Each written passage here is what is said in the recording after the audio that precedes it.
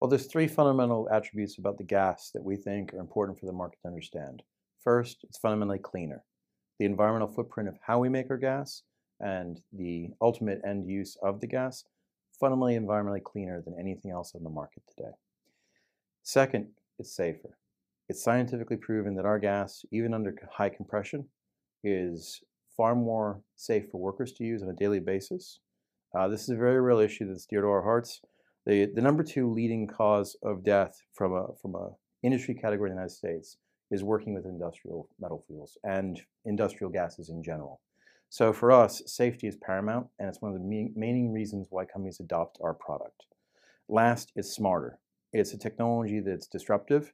It makes the user more than 50% faster when they're cutting.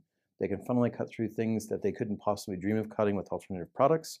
And the end effect when cut eliminates almost 100% of the post-cut labor by the end user. So we absolutely think that the fundamental things about our gas that are meaningful today and make people use our gas, it's cleaner, it's safer, and it's smarter.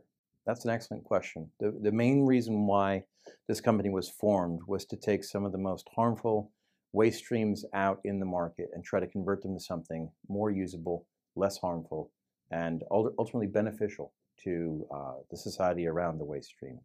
So we were very fortunate that about 18 months ago, we won a USDA grant to fund the validation of our technology for the use with farm applications, basically taking animal waste streams and eliminate all the harmful attributes of those waste streams and basically make that waste something that can be used for gainful commercial purposes. We've made an enormous amount of progress. In fact, in the first 6 months after our initial phase of our study, the USDA was so pleased with the progress we made that they invited us to attend the 73rd Annual International Water and Soil Conservation Society's conference in Albuquerque. And at that event, we unveiled our results so far. And we're very pleased to say that we've made even further progress, and we'll be excited to give the market an update shortly on where we're taking that technology over the next 6 to 12 months. So it's an interesting thing to think about waste to energy. A lot of people think you're taking something like trash and converting that directly into electricity. For us, the way we think about it is we're finding types of products that contain three critical things: hydrogen, carbon, and oxygen. Hydrocarbons are just a mixture of those three atoms. So for us, we're looking for industrial waste streams that have those in plenty and can be readily transformed from a waste into some sort of a synthetic gas. So one of the biggest updates that we would like to unfold in the near term is we're going to gradually shift away from the primary feedstock that we use today, which is it's 100% renewable. It comes from corn, so it's butanol. That's a wonderful gas that we make from that product, but where we see the future in the near term is to shift to ethanol. Ethanol is commonly a waste stream used in almost all your major medical applications. So pharmaceutical waste, hospital waste, it's something that's basically very difficult to get rid of, and it's pervasive. For us, it makes a beautiful fuel source.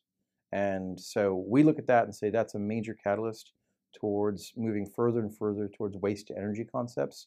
And we think we'll be using ethanol as our primary feedstock within 6 months. We think that the acquisition strategy may seem ambitious, but we see it as logical, manageable, and repeatable. So we took 3 years prudently to determine that our proprietary product in Florida could sell through an acquisition. So we did one at the end of 2014, and over three years thereafter, we grew our company 20 times faster than the industry should. We then looked at that and said, well, why wouldn't we replicate that success by doing the exact same thing we've done well over the last 3 years in bigger, better markets? So we've just gradually been very prudent about finding the best possible opportunities to expand and add to our team by finding good, smart, cash-flowing, profitable, scalable businesses in Texas and in California. Those are the two biggest markets for our product and the two biggest markets in our industry in the United States. And we've been very pleased that over the last 15 months, we've now made 7 acquisitions, and we are rapidly approaching becoming a top 5 competitor in both markets. Our goal is to become a top 3 competitor and be one of the most meaningful independent competitors in those two markets within the next 3 years. Does that mean we'll make a lot of acquisitions? Potentially. But alternatively, you could look at it another way and say, In just 1 year, we've grown from having 3,000 customers to 30,000 customers. We already have an enormous opportunity with the people that work with us every single day. If we do a good job of taking care of them, word of mouth will enable us to continue to grow without necessarily having to acquire everybody else on the street. But if everyone else wants to join our team, we'd consider it. We just made an acquisition of one of the largest independent distributors in East Texas.